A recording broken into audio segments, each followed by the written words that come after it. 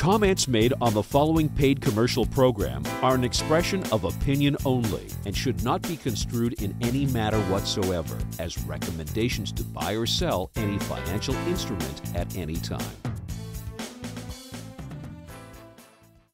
Welcome to the Money and Wealth Show. On the program this week, tax tips with David Ingram, money commercials, and our special guest, Danielle Park.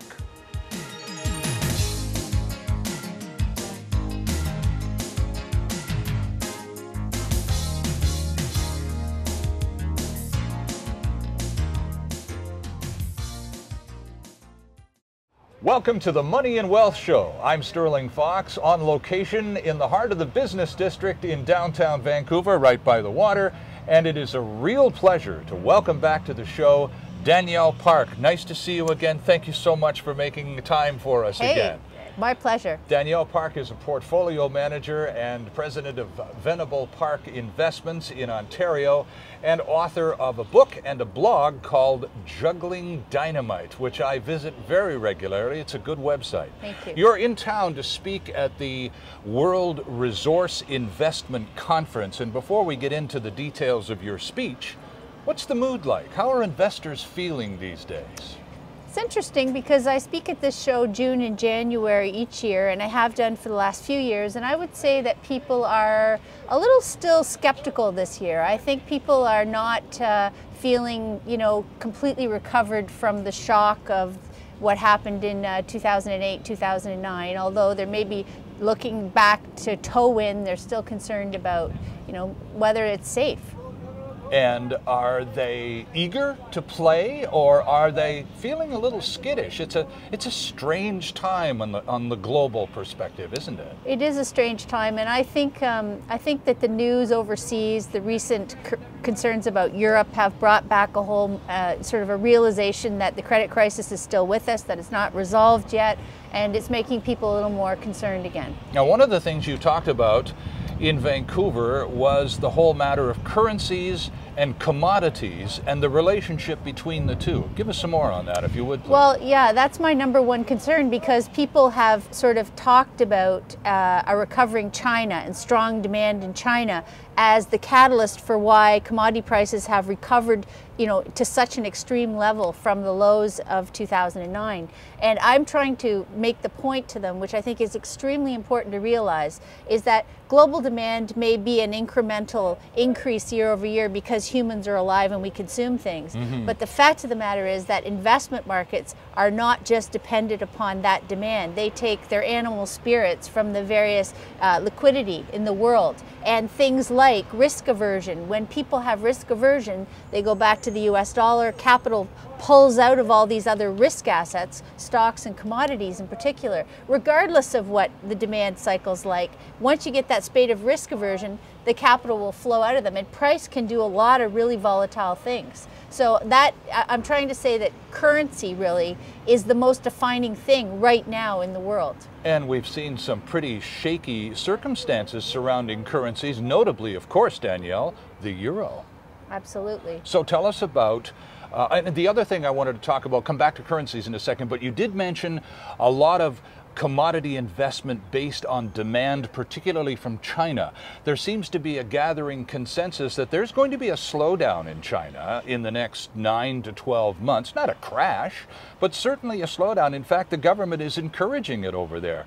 What does that do to forecasters and investors alike in commodities? Well, I think a couple of really important things there. The Chinese government was stockpiling commodities through 2009, when everything corrected, from copper from $4 to $1.37 and oil from 147 to 37. I mean, there was a lot of stuff on sale there for a brief window. And the Chinese government responded by injecting huge stimulus and stockpiling these commodities.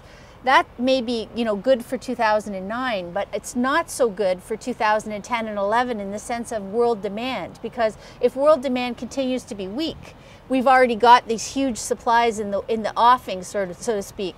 So you've had a big surge in that sort of gobbling up the stuff and putting it aside and hoping now that world demand kicks in. And I think that's the big question mark. What kind of world demand? It's not like those goods have already been consumed. They're really sort of waiting for future consumption. So they're stockpiled. In many cases, they're stockpiles of commodities. Absolutely. And the other major factor in this is the whole ETF investment theme. So what you've seen is so many funds coming out with the commodities investment theme that if you look at world futures right now are about 13 times physical demand for these products. So you've got a huge amount of leverage in the sense of capital flowing in, called maybe investing, but in fact speculating on higher prices. So if prices in fact don't go up and start to contract as they have done in the last couple of months, I think you see that capital as a very risky proposition for people that are trying to invest in those sectors. Back to currencies, if you don't mind, and back to the euro specifically, I think the most troubled currency on the planet right now,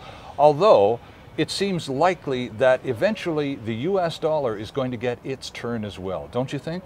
Well, the US dollar has its turn every couple of years. You see that we get these sort of legs of appetite for, quote, safe havens, which people see still as the US dollar and US treasuries. And so capital flowing there, and then all of a sudden a respite or a resurgence of risk interest and then capital flowing out. I think it's a very regular recurring phenomenon. Yes, I do expect there'll be another period where people turn off the US dollar, but right now and since January, capital has been flowing in there, out of the euro, out of emerging markets, out of the Canadian dollar, and these themes are what's driving the overall returns right now for the world. We are looking at the future of the euro and in fact the European Union, but the euro represents them in so many ways, particularly in the money markets. How's it looking? What are you hearing about the solvency of the EU? Well, there's first of all, there's been some realization in the last little while that nobody has adhered to the Maastricht Treaty. So this whole idea of 3% maximum, debt to GDP, nobody has that, right? Even Germany, old conservative Germany, has almost got 6% debt to GDP. And I think that it's a very interesting dichotomy. If you look at the weekend and the G20 summit that was going on, the talks that were going on in South Korea on the weekend, you have the US's Timothy Geithner flying in to say, listen guys, you need to stimulate domestic demand because we can't keep pumping money into our economy in the US and it's your turn to start consuming. And you have all the other countries saying, no, we don't want to spend and force domestic consumption. We want to cut. We want to go into severe austerity measures to reduce deficits and debt levels, which is at odds, right? So you have everybody wanting somebody else to buy their stuff and everybody else wanting to be more frugal. And these themes are not going to be supportive of really robust growth for a while. Certainly conflicting themes on a good day. Yeah. You're watching the Money and Wealth Show. We're on location in downtown Vancouver. Our special guest this week, delighted to have Danielle Park back with us. Lots more to come. Stay with us.